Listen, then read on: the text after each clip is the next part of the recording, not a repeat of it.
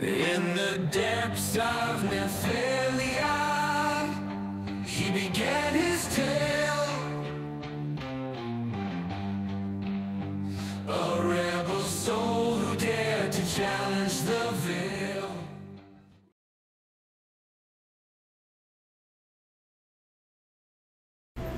Alright, welcome to Tibalt's Apprentice, blah blah blah blah. We're not going to waste any time. Going to get in here and start blasting. What we're going to do, we're going to put lots of small creatures on the battlefield, pump them up, and then fling them at our opponent without actually flinging them. It's this Cutthroat Sell-Sword that's going to do the work here. But this is a decent hand. We've got some prowess. Let's see what we can do about building this up right now. We'll swing in and hit him just as hard and as fast as we can. We're only on our second turn. Can we do this turn 3? I don't know. They're going to give us every opportunity by not responding. So, let's see. Let's hit for what we can. Let's go ahead and put this down. Not everything in here is flash speed, but that knocks them down nice and hard. Looks like we're going to go... Oh, wait. We're going to have to take a little bit longer now. We've been put on our back foot. Uh-oh. This is going to be something of an issue. Oh. Maybe not. Let's just do this. And well, they see what's coming. So, moving on to the next game. Gonna do the same thing again. Lots of small critters that do damage to the opponent. Do the damage when they hit. Put a little bit of trample on there so we get through no matter what. And again, we'll do that Sell-Sword thing. Let's get as many on the board as we can. And if they wipe them out, they wipe them out. Again, we want to see whether this deck works, you know, not under the best... Dang it.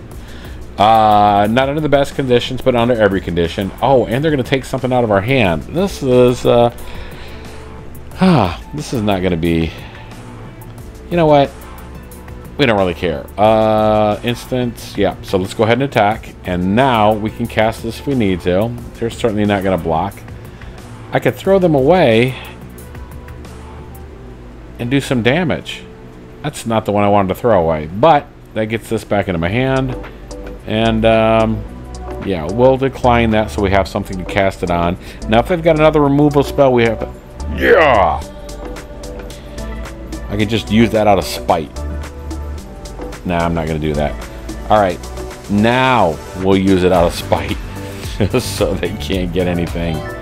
And there goes... Oh, and they're going to kill my... You know what? Well, let's kill that then.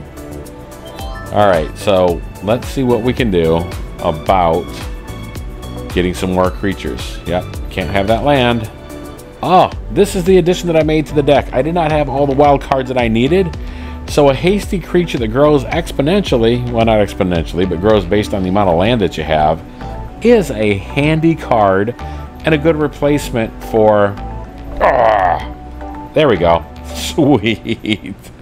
For the other prowess creatures and stuff that I didn't have in here before. Now, if they've got more removal, I can fly over. Here we go. This, the Callous Sell-Sword. What the hell did I call that earlier? Whatever it was wrong. Let's do this. And then we can cast him too. Normally I don't cast him much, but I want to get this guy down as low as I possibly can. I risk losing it by putting it down and then potentially having... Ouch. But then potentially having some removal. But you know what? It's a chance I'm willing to take because I figure they burned all their stuff out on the first few small creatures. Alright, I'm going to take another hit here.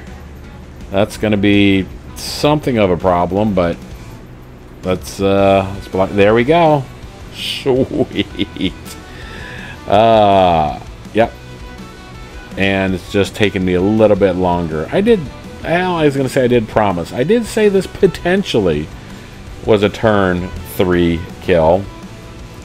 With a little bit of tweaking, you can do a little bit more with it, do it better. But because I only had a few wild cards and I wasn't able to build the deck as seen on TV and seen on YouTube, this was another addition that I made. It putting Liliana in there, and I think that's probably gonna be game. Yeah, I think so. We'll take a look at the deck at the end of this, but again, I like to get 2 out of 3 games. Always tell them that you had a terrible time, because they need to do so much more work on this. But we're gonna stay positive. This, I am positive, is a playable hand. So, hi there. When they say hi, they almost always figure they've got the game locked. So, alright, you're still going to get a little bit of damage in here. Might as well put this down. If they've got the removal, they've got the removal. I have a little bit of late game plays in the, you know, with those dragons coming in and being able to attack. What was that? That doesn't count. Let's play another one. We're going to scratch that one and just consider that a draw or something else. Let's actually play a game out and get 3 consistent games if we can. Alright, so yeah, they're not taking anything else, so that's good. We'll get this on the battlefield, get that prowess trigger activated, put that on there, and swing in. Nice solid hit for 6, second turn. Down to 3rd turn. Oh, and there. Oh, no. So, I'm not going to call this a mirror match, but ouch. That was flipping painful. What can I do about that?